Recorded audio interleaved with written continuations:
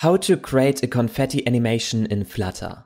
Simply create a confetti controller which comes from the Confetti package.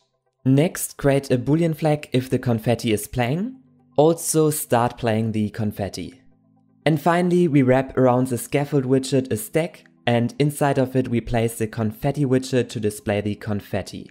Let's also create a button, and if we click on it, then we start or stop playing the confetti. To make it work, we need to update this boolean flag, therefore we replace the play method by adding a listener to update this isPlaying field. With this we can start and also stop the confetti animation. Next, you could shoot the confetti to the direction up, right, down, left, or shoot the confetti to all directions. Also use the stack alignment to choose from where the confetti is shooting.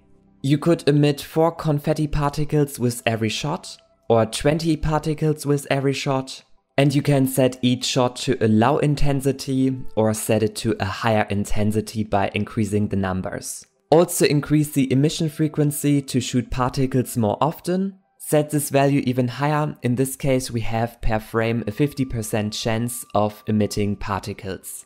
And finally, use the gravity to set the speed of the confettis. If you set this number higher, then the confettis fall down more quickly.